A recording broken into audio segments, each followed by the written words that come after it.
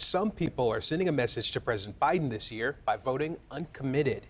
CBS News Detroit's Gino Vici's on your block in Dearborn with how this protest vote could impact the general election.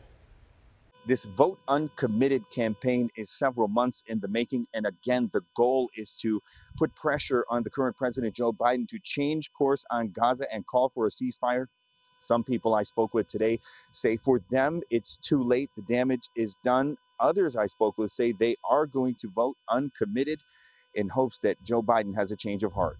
It's the presidential primary election day here in the state of Michigan, and the city of Dearborn is getting national attention for a campaign called Vote Uncommitted. I'm so inspired by this movement that we're having. Lexi Zidane, one of the organizers of the movement, says the reason for voting uncommitted is simple: to quantify the number of votes that Joe Biden could potentially lose in the 2024 election if he does not call for a ceasefire in Gaza. I think what this movement shows, and it's picked up on a global level, what this movement shows is that it really puts Biden, his administration, Congress, and any future elected official on notice that Michigan truly is a anti-war, pro-peace, pro-Palestinian state, and we're always going to advocate on the side of human life. And if you're an elected official that is not aligned with those values, then Michigan truly is not the place for you.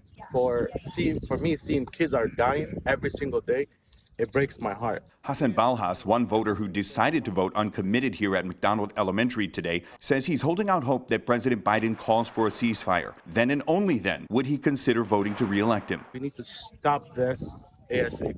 If you vote for ending this. Tempers flared for a moment today when a Biden supporter voiced his concern that the uncommitted vote could put Trump back in office, and he warned uncommitted voters they're playing with fire in this election. You can swing Michigan to Trump. You know what? And that'd be great. That'd be great.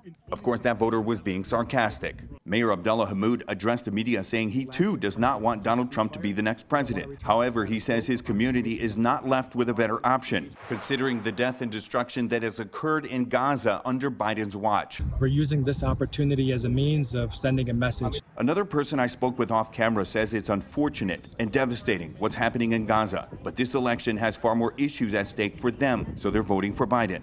Meanwhile, Balhas says ultimately he's disappointed with both of the options in this upcoming presidential election.